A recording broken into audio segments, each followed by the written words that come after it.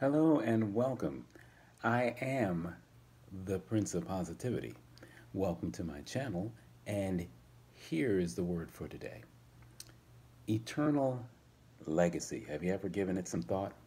Well, let me tell you a little bit of a story. As the Dust Bowl sandstorms were ravaging the United States during the Great Depression, a man named John Milburn Davis, a resident of Kansas, decided to make a name for himself.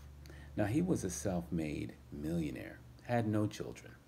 Davis might have invested in charity or economic development, but instead, at great expense to himself, he commissioned 11 life size statues of himself and his deceased wife to start and stand in a local cemetery. Interesting, right? They hate me in Kansas, he's quoted as saying to a journalist. Local residents wanted him to fund construction of public facilities like a hospital or a swimming pool or a park. Yet all he said was, "It's my money and I'll spend it the way I please."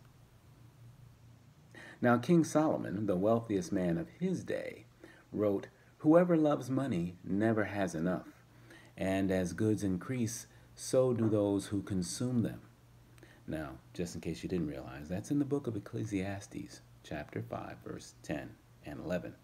Solomon had grown keenly aware of the corrupting influences and tendencies that great wealth tends to produce.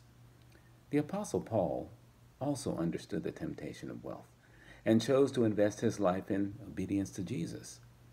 Awaiting execution while in a Roman prison, Paul wrote triumphantly, "I am already being poured out like a drink offering. I have finished the race. I have kept the faith."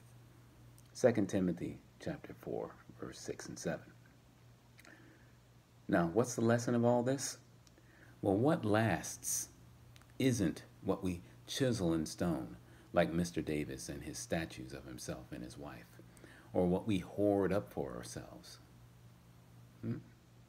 It's what we give out of love for each other and for Him, the one who shows us how to truly love. So, the question for you today, give it some thought. What will others remember about you? What changes might you need to make as you ponder your eternal legacy?